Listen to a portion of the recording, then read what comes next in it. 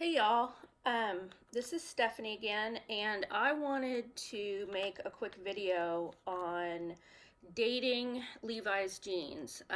There is a huge resurgence in people wanting Levi's, and the thing is, what happens is a lot of people just don't understand what is actual vintage and what is not vintage, and there is a way to figure out how old your Levi's are. And a couple of things before I get started.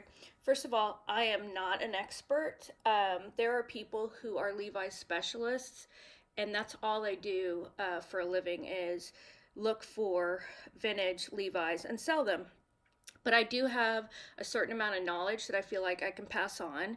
As far as getting even more information about how to look for older Levi's and date them, I'm going to put two articles below in the description, so look for those. Another thing I wanted to point out is that everything you're going to see is thrifted. I found all of these in my local Central Florida area, so I didn't buy these. They are out there in the marketplace. You can find them. What I'm going to show you today is from the 80s to current. I think it's really important to sort of show the progression on how they dated and tagged the Levi's over the years. And last but not least, if you found this interesting, hit that like button and subscribe. Hopefully I'll keep doing similar type of videos for you guys to learn about different things and share some knowledge. All right, so the first thing is a current pair of Levi's. These are actually ladies. They're cropped. You can find them in the stores, and I actually thrifted these. And what you always want to do is you can't always tell. I don't really look at the outside. I'd start digging on the inside of the pants. So if you take and look at the tags right now, they are usually probably about what I call them ribbon tags, and they're usually 3 to 4 pieces, and you can find them obviously sewn into the waistband. Lots of multiple languages, so these are used throughout the world. How to take care of them, and all the different requirements legally to sell jeans around the world. So what you want to do is look for the tag or the ribbon that has all the numbers on it. So this has a lot of things that I don't know what they mean, but one of the things you'll notice is you want to look for, basically you want to look for numbers that are 4 digits for dating. And from what I understand, this 3449 is the country slash factory number. Usually they are on the back. That same number is on the back of the tab on the main button. And if you look closely, sometimes it's really hard to see, but this says 344, let's see, 3449, although it's terribly imprinted. But that's also a way to make sure that your Levi's are actually not fake. Those are some of the things that you would double check. But this is obviously a real pair. And usually around the button number is where you're going to find the date. So I think this CW stands for cut week, but I'm not exactly sure, so don't quote me on that. But what is for sure is that this is 03/16. So this was made in March of 2016, and this is obviously a very current item. Okay, so next we're going to start going through a series based on year. I've pretty much stacked these so that they are the oldest to the newest. So this is a pair of 550s, relaxed fit tapered leg. It doesn't say made in America, so this is probably, you can know immediately that it's probably, usually I think they stopped making the US for standard jeans, not for the specialty jeans, in the late I think it's like late 80s, it may be early 90s. But anyway, so this is obviously where you start first, but it's not really where you date anything. The other thing too is interesting is this is actually a pair of orange tab. That makes it very special. However, everybody gets excited about the orange tabs, but there are two different times where Levi's used orange tabs. There is the 70s and then there is the 90s. The 70s obviously makes it extremely rare and you can get a really high dollar. And if they are in the 90s, it's still very unusual and you can ask for a higher price, but it's obviously a newer item. So I thrifted this actually at one of the local bins, and let's look at the dating. So it is a these are 550s.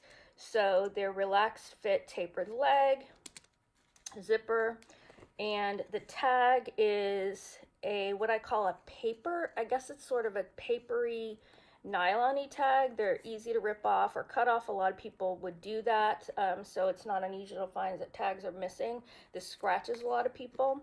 Another thing to notice is it's single. The last one we just looked at were the ribbons, and there were, what, 3 different or 4 different ribbons, so this is just a single tag. Another thing to look for is this, what they call the bat wing, and it's in black, so you know that you're getting an older pair. And then, but the key is to flip it over. So this is what they call the care instruction tag that was required by U.S. manufacturers, I think, starting in the mid to late 70s. So this always has to be in clothing. And for us, what we're looking for is, well, 585. So that actually is the button. And again, it's very hard to see, 585. But next to that usually is always the date.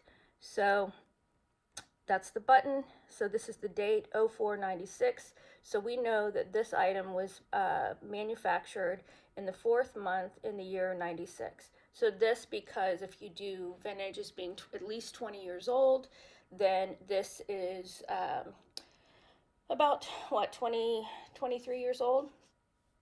So this is considered vintage. So I can price it a little bit higher, or it definitely has a, has a market desirability, and even more so because it has the orange tag on the back. All right, next. So now we're dealing with a classic 501 Levi's. This is really nicely broken in. The one thing that you know about the older Levi's is the weight of the denim. It tends to be very heavy, so it lasts a lot longer. It breaks in a certain way. That's why a lot of people desire the older Levi's because of the feel. All right, so let's look at the back. And here is a 501, 38 waist, 30 length. And now in this case, it does say made in the USA. So that makes it even a little more special. Some people really like to have only made in the United States. So we'll flip it back around and let's look for the tag. The problem is it's not in the waist. Okay, so now you have to start digging inside the pant. And they put the older tags are in the actual leg. It's not on the waist. And this one wasn't cut out. Again, a lot of times these do get cut out. You'll see just the tag up here, but this will be cut out because it's a little stiffer, and a lot of people get uncomfortable. So, but this is your care tag, and let's flip it over. So you've got your waist measurement, your length measurement. Keep going down. It's a 501. And then what we want to do is 555 is actually the location or the button number.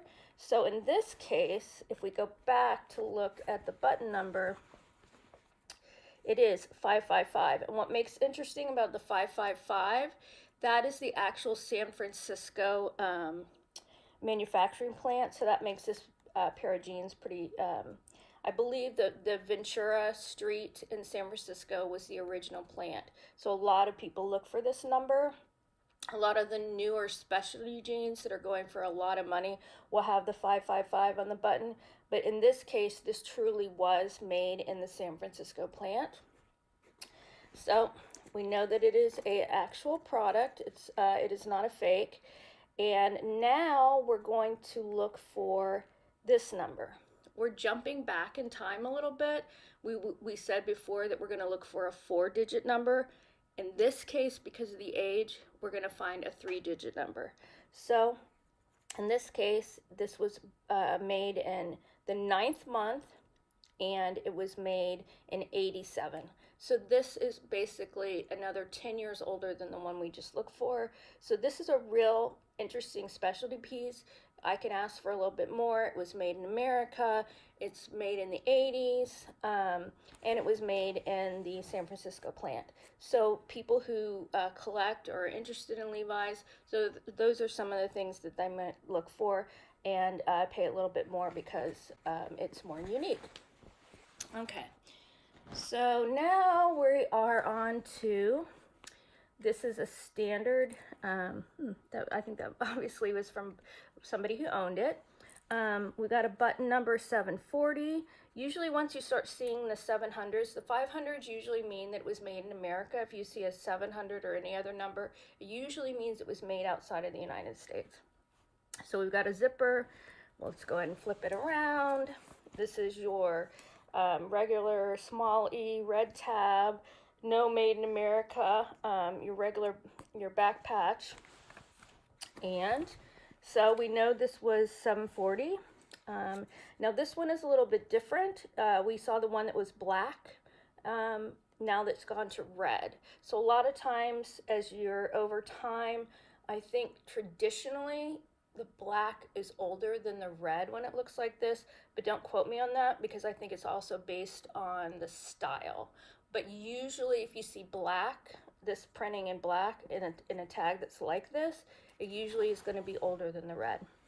So we have a, what do we got? A 505 regular fit straight leg and waist 36, length 32.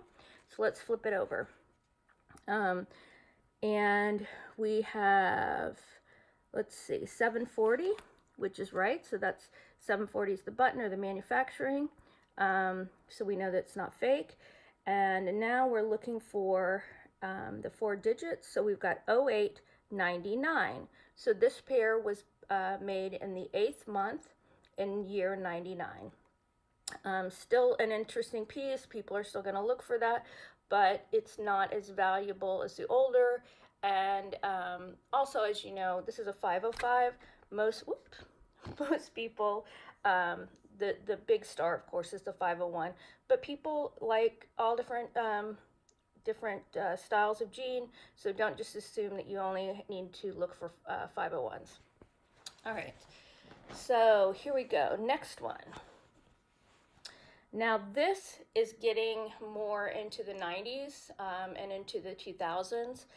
This is something you probably will see a lot in the thrifts. You've seen this tag at the top, but you can't designate. You never want to just go on this. It's nice, but it's not your answer.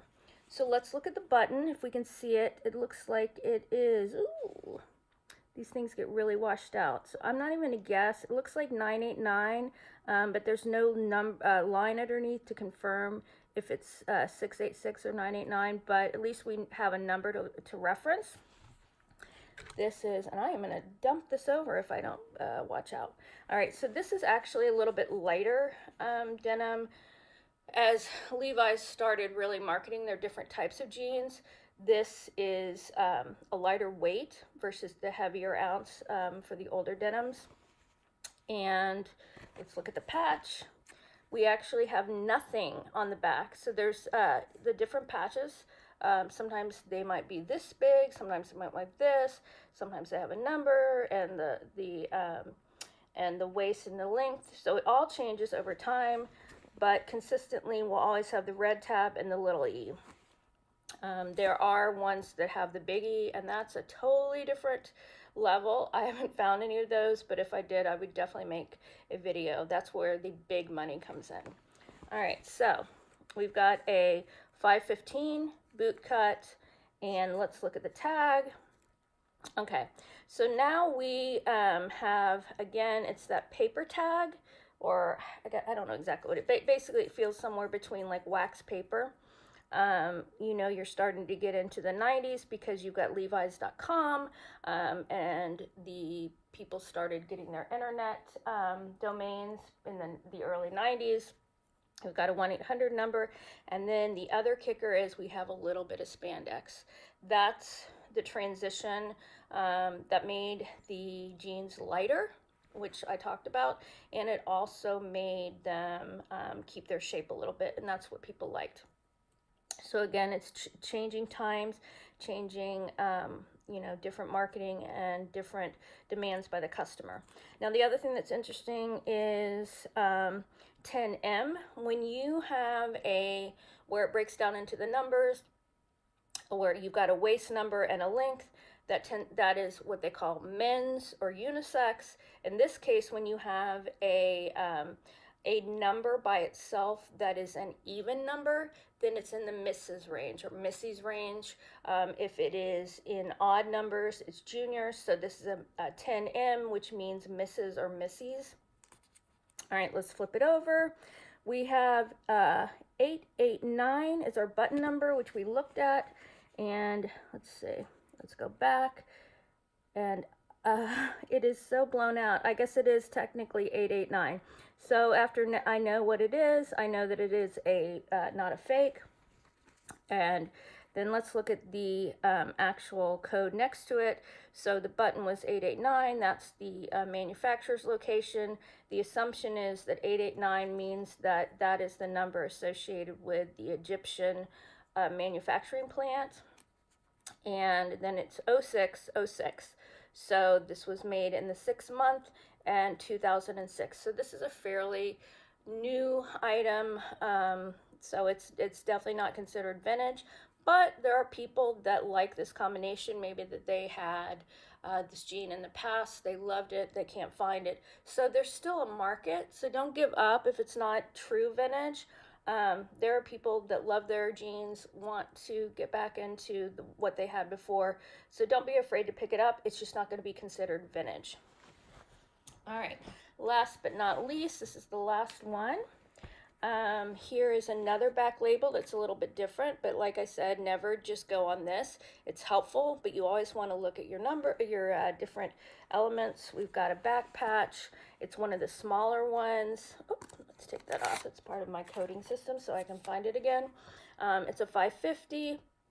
We've got TM by it. Sometimes you're going to have an R circle, which is a registration. Again, that sort of starts telling you about your date. M means Mrs. And let's look at the tab. So we have a 989. Pretty sure that's what it is. Now this is a single, but we've changed the material. It's that it starts going into the ribbon. So it's not that papery, plasticky paper that's easy to tear. And so we've got Levi's, 100% cotton. This would probably designate that this is the Mexican plant. And 550, relaxed fit tapered leg, 10 Miss M. I mean, excuse me, 16 Miss M, learning how to read. And then let's flip it back over. You've always got your care instructions. We've got 989. Which we know, so that's again to check the fake. And in this case, it's 0203. So this item was made in the 2nd month in 2003. So this is a fairly modern piece. Again, all, you know, Levi's are Levi's. People like their Levi's. So somebody might be looking for this item. So I still am going to pick it up. So hopefully that gave you something to go on as you're trying to figure out, is this vintage, how old this is, where was it made. There's a lot of information on this tag, and I would always use the tag before I would use everything else supplements, but this is really where you're going to get your final designation. So if you like this video, give it a thumbs up. As I find older or more interesting pieces, I hope to come back and do some more videos. So have a great day, and if you find any more information or you have something to tell me, like contradiction or something to help me learn more, I'd really appreciate that you put it in the comments. So take care, and I will see you guys soon.